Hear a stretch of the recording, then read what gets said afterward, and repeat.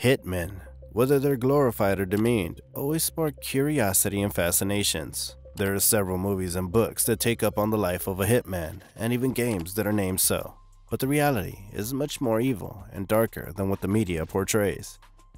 Being a murderer is definitely something that is looked down upon, but for some, this could be their life of choice. With money being the motivation, the job of a hitman still doesn't seem to pay enough for the danger they put themselves in. The rapid rise of the illegal drug trade in the Central and South American regions also led to a rapid increase of related crime in the area, and so did the requirement of more hitmen to take care of their dirty businesses. In this video, we're gonna know what it is to live a life as a hitman for the MS13. The MS13, short for Mara Salvatrucha, is a transnational criminal organization that originated in Los Angeles, California during the 1970s and 1980s. The initial members of the organization were those displaced and immigrated to the US to escape the long and brutal civil war of El Salvador. What started as an attempt to protect the Salvadorian immigrants from other gangs in the Los Angeles area, soon, like other armed gangs, turned into a ruthless and evil gang, engaging in activities like murder, racketeering, extortion, drug trade, and so on. Mara Salvatrucha comes from the Caliche words Mara, which means gang, and Salvatrucha, which is a combination of the two words Salvadorian and trucha, meaning alert. The 13 refers to the position of the alphabet M. What originated in the United States soon spread to other regions. In the 1990s, there was a massive upsurge of gang-related crimes in the United States. This resulted in large-scale deportations of youth who were involved in gangs from the United States to the Central American regions. In fact, between 1996 and 2002, nearly 31,000 criminals were deported to Central America. El Salvador was in a desperate attempt to rise from the ashes. The Civil War had left the country in a state of ruins. The situation could not be any more perfect in order to take advantage of. The criminals who were deported used their previous experience and knowledge in order to lure the youth into the gang life. Moreover, they brought several low-level gangs into a more organized structure that are more violent in the actions and still have a stronghold in streets across Central America.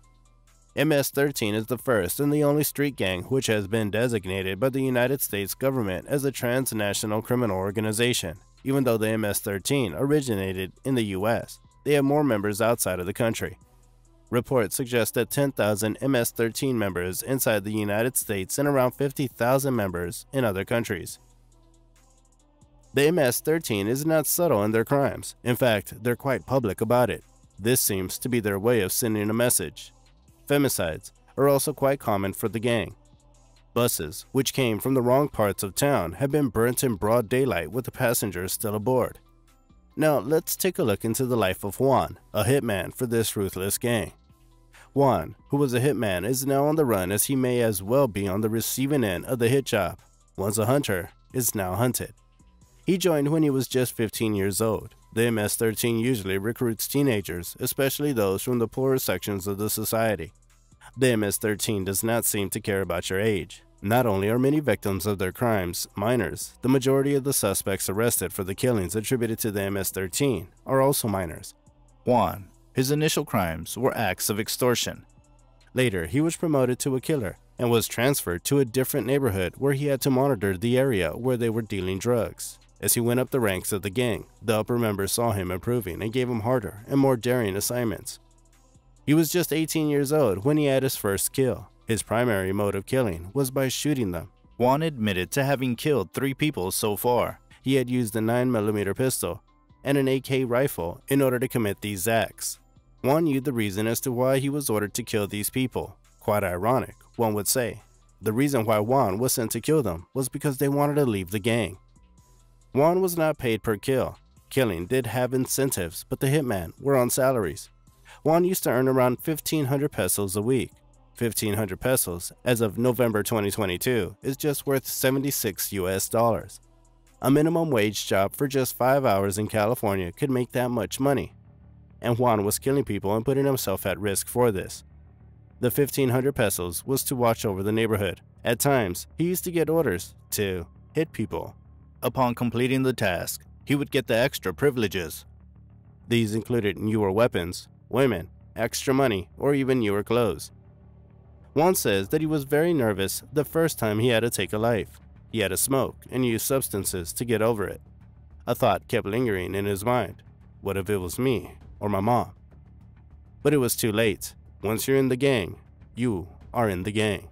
You really don't have much of a say. If you don't do the task, you may as well be the one that's on the receiving end. You have to do what the gang says. No questions asked. Juan says that if you disobey any orders, you would get punished. Not really surprising.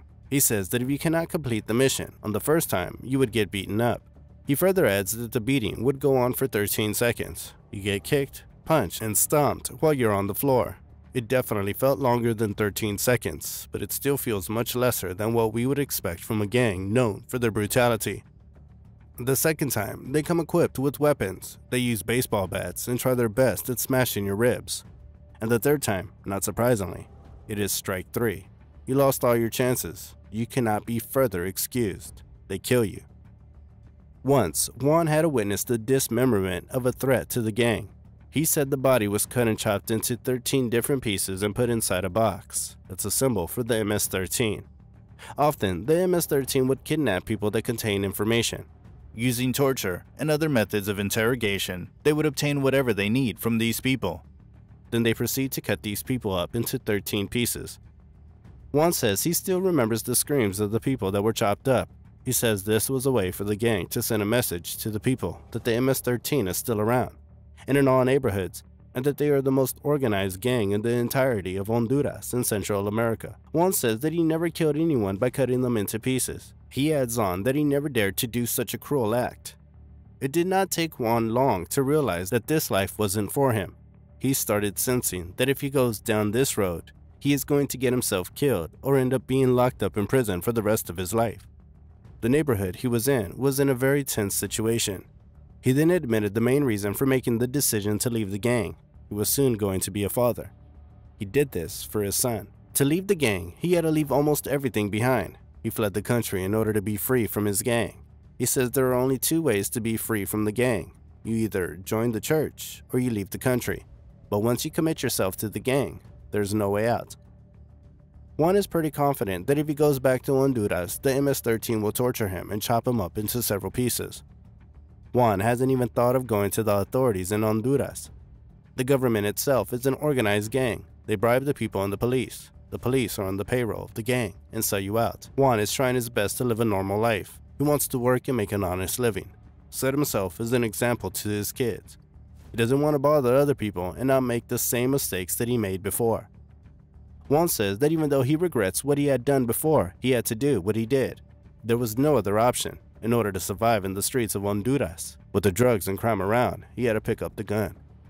With crime rates only increasing, we are left to wonder how much worse things could possibly get. Would there be more people who are able to turn their lives around like Juan and contribute towards a better society? Or are things only going to get worse?